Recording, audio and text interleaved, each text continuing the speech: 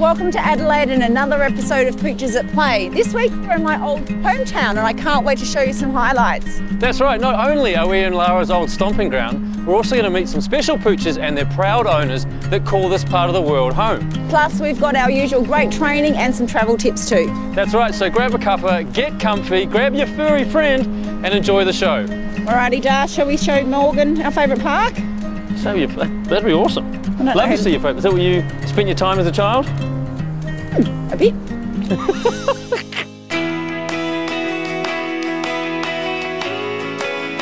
Adelaide is known as the city of churches, but there is so much more to the city than that. And one of the best things is the seaside.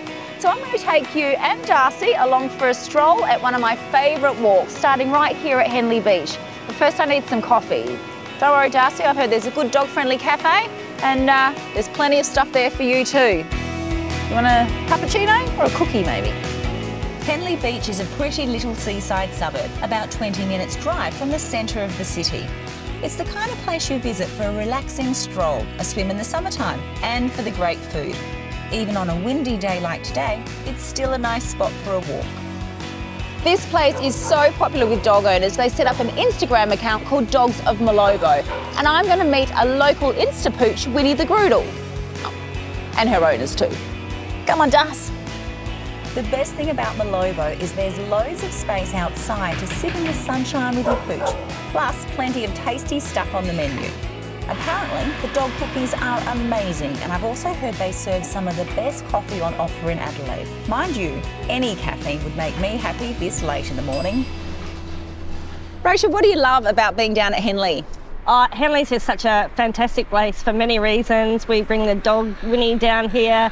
She loves running around on the beach, playing with the other dogs. There's some fantastic cafes here like Malibu and also some other great dog-friendly cafes where they're open to having like your dogs. It's just a great vibe here at Henley. Yeah, we love it. And there's the walk that we're doing that we're going to start on. Tell me a little bit about that. So the Case Path walk, it's about 70 Ks. Wow. And it runs from Sellex to North Haven. We often take the dogs on part of the walk and stop here. And then we have a coffee and these yummy cookies. Now is that for you or for Winnie? Well, I think they look good enough for me to eat, but they're actually dog cookies. Oh wow, they're homemade. They're pretty good, aren't they? Yeah, they look really, really healthy. They're full of seeds and carrot and zucchini. I bet you've tried them. Now, Sienna, tell me, what is it that you love about doing Winnie's Instagram account? I believe you're the one behind it all. Yes. Well, I love how I can express all the cute things that Winnie does with all of her followers. And I love how I can express how Winnie goes through life with all of her followers. Oh, that's nice. Well, I reckon we should finish our coffees and the bickies. Oh, yours! And we'll go do part of the walk together, shall we? Sounds awesome. Nice. Do you want some biscuit? Walking around the Esplanade and beach is one of my favourite things to do when back in town. Regardless of the time of year and weather, it's always lovely to start the day. Darcy loves the freedom to run around and play in the water, but today, even with his favourite ball, I couldn't entice him in for a swim. It seems I wasn't the only one feeling the cold. From Henley to Semaphore, it's about 10 Ks, but there are places to stop and rest along the way. Or you can just do the out and back to Grange Jetty, which is a scenic 4K return journey. The beaches along this end of the coastal path walk are leash-free for most parts of the year. During daylight savings though, they have to be on lead between 10 AM and 8 PM, and all other times they must still be under effective control. And don't forget to pick up your doggy-do every time. Even Darcy's little ones have to go. Come on, Darcy. Good boy, yeah. Semaphore is one of the most frequented beaches in Adelaide. During the warmer months, it's a hive of activity popular with families who take advantage of the extensive green foreshore area that features rides, mini golf, a bike track and kiosks. For the keen anglers among you, it's a popular spot to wet a line too. On a day like this, you really would have to be keen though. Well, this is the final stop for Darcy and I, the beautiful Semaphore. We've been going for about 2 hours now. We've only got about an hour left to the North Haven end, but I don't know. I reckon this little guy needs a break. Actually, he could go for hours. I'm the one that needs the break. Let's go get coffee again, Darcy. Early socialisation and training is one of the most important foundations you can provide for your dog. It's critical in helping keep many dog behaviour problems at bay. The National Dog Trainers Federation understands that this isn't always easy when life gets busy, so it has developed its Find a Trainer resource to help. So if your dog barks, digs or displays other unwanted behaviour, don't wait hoping they'll grow out of it. Dogs grow into problem behaviours. To find a trainer that has completed the NDTF Certificate 3 in Dog Behaviour and Training and has the expertise to help, visit ndtf.net.au.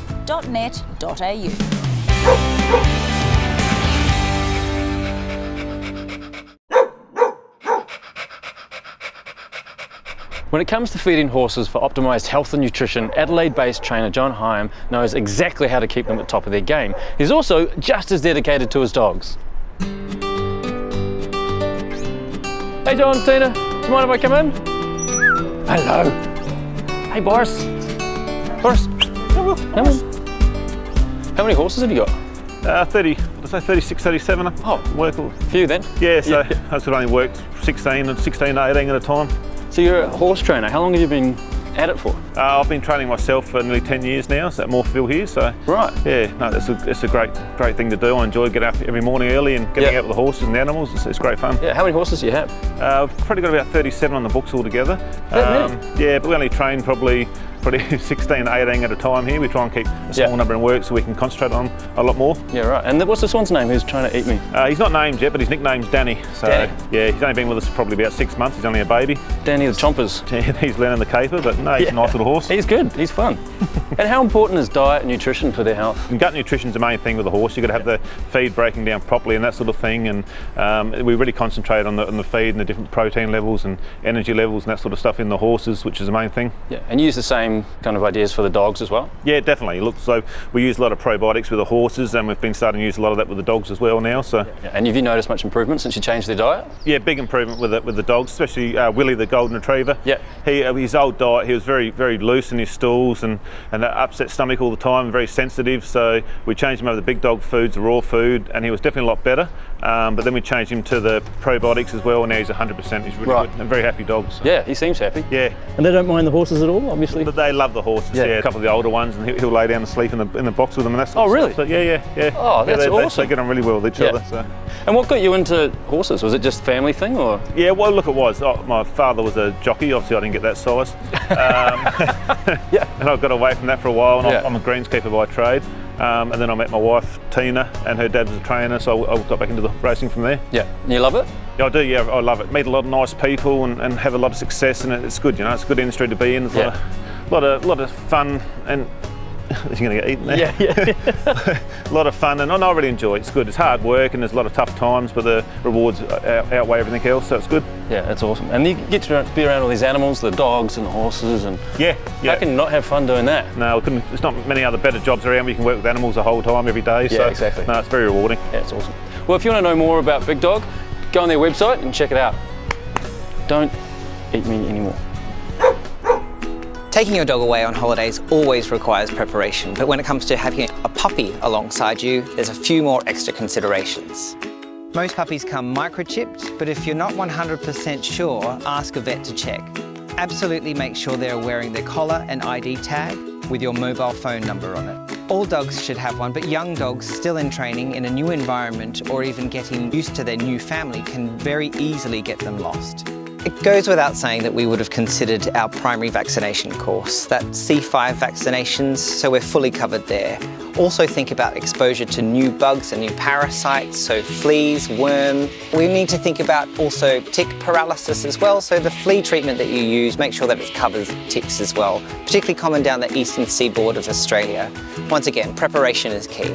As puppies are still learning and getting used to the big wide world around them, changes to their environment and routine can be both exciting and stressful for you and your pup.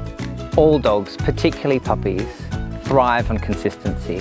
So let's make sure that we deliver exactly the same messages, particularly when it comes to training while we're traveling, the same as we do at home. Think about toilet training. Once again, those messages need to be consistent in order for us to modify behavior. With a jam-packed holiday schedule in place, it may be difficult, but just the same, you still need to walk them, allow toileting time, feed them at a consistent time, the same time you would when at home. This goes a long way to smooth out any anxieties. So too does taking along their bed and blanket, a range of toys, their lead and harness for the car ride, and definitely take along their crate to help keep them safe. If you haven't done it already, think now about crate training your puppy. It's a great way to take a mobile, safe place around with you while travelling and while at home. One of the most important resources for your puppy is food. And let's always keep that consistent while we're travelling as well. So let's think about a high quality, digestible and palatable food and keep that the same throughout your travels. When it comes to treats, keep these consistent too, in terms of brand, ingredients, and what you use them for. The Milky Sticks, for example, can break up easily, so these are great to help with your training and relationship building, whilst longer lasting treats like the chicken tenders can keep them occupied on the journey. The most important resource for your puppy is, of course, you. We're on holidays together to form a lasting relationship, to form a strong bond. Let's make sure that we're having heaps of fun with one another, have some relaxing times with one another, and always take heaps of photos, because he won't be a puppy for long. If you'd like to see more of the antics from Pooches at Play, then follow us online via Facebook, Twitter and Instagram. There's also a great website with loads of tips, training and travel ideas to help keep you and your pooch happy and healthy. You can even sign up to our e-newsletter to get special member-only offers. Just head to poochesatplay.com.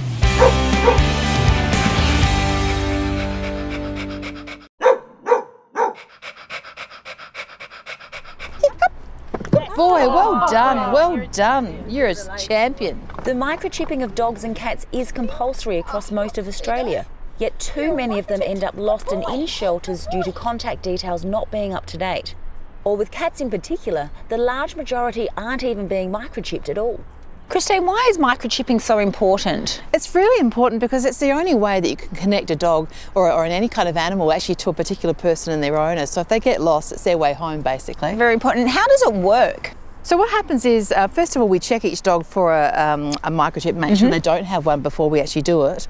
And then we just really simply use this as an implanter, microchips inside that. Yes. Pinch the back of the skin, straight in, implant, and it's done. Wow, that was easy. Rescan, and there it goes, picks it up. Ah. So what happens now is, if Oscar was to go and get lost, picked up by council, they'll grab a scanner, scan them, chip number comes up, that's connected to a registry where the owner's name is. We call them and he goes home. Perfect, never getting lost, Oscar. But, you know, it is mandatory in most states and territories, so why are there so many pets ending up in shelters despite this? In most cases, the microchip details are not up to date. People just forget to change them when they move, change their phone, lose their phone, you know, get a new job and maybe they've used their phone number from their job. So up-to-date details, and also lots of pets still are not microchipped. Right. Cats, for example, 80 to 90% of cats are still not microchipped. Can you believe that? Wow, and it is mandatory in most states and territories. It is, but cats, unlike dogs, they're not registered in most places. So people think it's not necessary, but it really is, and at $10, I mean, there is no excuse not to. No, there's not. And if people aren't sure, or they're not sure if their details are up to date, how can they check their pet? The best way to do it is to take them to a vet, get the vet to scan them and give them the chip number, and they can tell them what registry it is and check their details. But make sure it's up to date. If you change your phone, change your address, secondary contact, always have a secondary contact, mum, brother, whatever, just so that there's every possibility of making sure the animal gets home. Of course, you want to find them home. And tell me a little bit about the chiplets. Well, we started in 2015. We saw a need because most animals we were finding weren't chipped, and people were complaining that it was too expensive. So at $10, as I said, no excuse. No. So we've done almost 40,000 now just here in South Australia. Wow. And nationally we started in 2016 with pet stock, and that's just gone absolute gangbusters and doing really well. Once again, $10 all around Australia, no excuse. No. So Christine, should someone lose their dog on holiday or even at home, what are some of your tips? First of all, let the local council know. Secondly, local vets, all the local vets, and make the most of the Facebook pages like Lost Pets of SA. Yes. There's one in almost every place in Australia. Huge reach, lots of people wanting to get animals home. Best way to do it. Yeah, absolutely. And tell us, where can we find out about the next great microchip blitz and when it's happening? Well, it's October this year at pet stock stores all around Australia. Best way to find out is petstock.com.au. On their website, all the details. Awesome. So make sure you check it out. There's no excuses. Oscar, it means you can never get lost either. But if you do happen to lose your dog, don't forget to check out the Pooches at Play website. So we've got some tips on there as well. Thanks, Christine. Thank you. That wasn't so bad at all, was it? One of the must-visit places in Adelaide Hills is Hahndorf. You could be mistaken for thinking it's a quaint German town, when in fact it's only 30 minutes southwest from Adelaide's CBD. Now, it gets its name from the fact that it was settled way back in 1839 by Prussian Lutherans, and this architecture harks back to that time, giving it a real charm. Now, not only is it famous for its colonial buildings, but also for the fact that it has fantastic food, and I'm guessing probably some good German beers, which I might go find.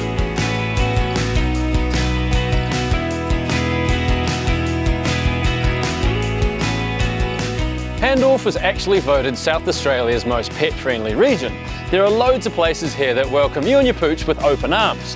From cafes, restaurants and wineries to most of the retail outlets, canine companions are invited to join in on the fun, which makes spending your time here really enjoyable.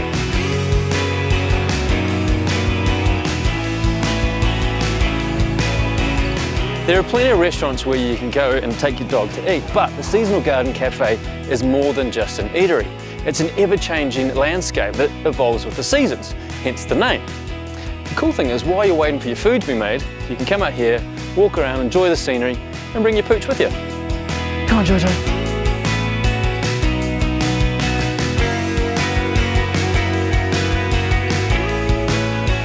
Come on, Jojo. Good boy. You're going to need somewhere to stay while you're exploring the area, and this is the pick of the bunch. It's the aptly named Dog and Me Cottage. It's fur kid and family friendly, there's heaps of room for the humans and the canines, but best of all, there's loads to do right outside the door, so you don't need to keep everyone entertained by chucking them in the car. You can just walk, can't you, Jojo? You're keen to get inside. Come on, buddy. Jojo and I have definitely found the best spot in the house, right in front of the fire.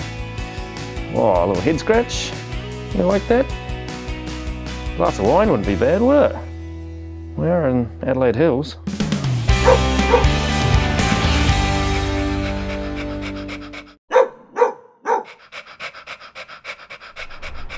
The Australian Lions Hearing Dogs trains dogs for the hard of hearing to help provide independence, confidence and security. They're also helping to save lives by mostly using shelter dogs. So let's go find out how they're trained.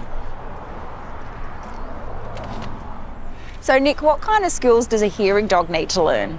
So as they've got the same public access rights as guide dogs for the blind, they need to go through an intense socialisation program here, which just starts with just your small dog walks and then builds up to going into shopping centres and the bigger main streets. Yes. So at the same time, we'll be training the dogs to respond and alert their recipients to up to 10 household sounds. So that includes your alarm clock, your door knock, doorbell, your phones, your baby cry. We do a baby cry as well. That's an important one. And probably the most important one would be the smoke alarm. Of course. But that's a bit different. So what the dog will do will be to touch the recipient and then drop in a warning signal. Because we don't want the dog running into the fire. No, definitely not. What about the telephone? So the telephone, like the majority of the sounds, is worked in 3 legs. So the first leg would be the dog finding the source of the sound, so running to the source, and then coming back and physically touching the recipient. And then the last leg would be taking the recipient back to the sound. So if it was a telephone, they're taken back to the phone so they can take the call. Of course, and they know that's happening there. And you use positive reward training here. Yeah, and we use food on all of our training here. They all work well. So they've got to be food motivated then. That's one of the major parts of finding the right dog is they've got to be food motivated. They've got to love the food. Yeah. So what skills as a trainer do you need to have this job? Well, the majority of the trainers here have done the certificate in dog behaviour and training through the National Dog Trainers Federation. Great course. And that's been excellent because it all puts us all on the same page. Yeah. We know what motivates the dogs and gives us the information to tackle any behavioural problems as well we may see. A lot of the time, most of the time we'll use rescue dogs where we can. Yes. And Oh, yeah, wow. That's really important to understand behaviour then, doesn't it, and assess them. So where do you get the shelter dogs from? We go down to the RSPCA and the Animal Welfare League here locally, as well as other rescue organisations like the York Peninsula Puppy Rescue. Nice. And we just try and find a suitable dog that'll do well in the program. Okay, and what kind of traits do you look for? The scruffy little terriers are great. Darcy with your wonders. Yep, Darcy would be great. It depends on the application as to what size dog we'd go for, but generally a smaller, like I said, a scruffy. I love the scruffies. Yeah, yep. And you provide them free to the recipients, don't you? We do, so that's all thanks to Lions Clubs of Australia. All the dogs, they're valued at $35,000 at the end of their training. Yeah, it's not cheap. And they go out as a gift thanks to Lions Clubs of Australia. Oh, wonderful. Well, if you'd like to find out more about the work of the Lions Hearing Dogs and how you can help, visit their website. And if you'd like to find out more and study the Certificate 3 in Dog Behaviour and Training, like Nick and I have, visit their website. Thank you, Nick. Thank you very much. Has anyone told you to like Jon Snow from Game of Thrones? Yeah, I get it every now and then. Do you? I haven't seen it, but apparently you do. Everyone here. I haven't seen it either, so yeah. Would you like to win a porcelain travel pack valued at over $2,000 for you and your furry friend? One lucky viewer will win this great prize, including a $250 Pet Stock gift card and Travel Essentials bundle, a $300 Easy Dog travel pack, an Adaptable or Feel Away calm pack, a year's supply of Vita Pet treats, and $500 worth of Big Dog freeze-dried bites and snuffle mat. Simply tell us one of the locations you've seen us visit during Series 4 and why you love travelling with your pet. It's that easy. Visit the Pooches at Play website to enter. Before heading away on holidays with your pooch, make sure you're well prepared by visiting the Pooches at Play website to download my free pet-friendly travel guide. It contains plenty of tips to help you find the right accommodation, know what to pack, plus health, safety and training advice, plus much more. Simply enter your name and your email address when prompted in the blue box at poochesatplay.com, and after a few steps, it'll be delivered to your inbox. Well, that's it for another episode of Pooches at Play, but your canine fix doesn't have to stop there. Jump on over to the Pooches at Play website. It's packed full of great articles, videos, as well as old episodes. It is indeed, and don't forget to sign up to our newsletter so you can keep ahead of all the Pooches news. For now, though, I have a date with a glass of wine that you brought back from Adelaide Hills. About that, I might have finished that when I was working last night. Oh, that's all right. Can I have a German beer, though? Das ist gut. Das ist good. Ja, ich spreche Deutsch nicht so gut, though. Did you do German at school? Yeah. Yeah, I know a little German. He's just over there.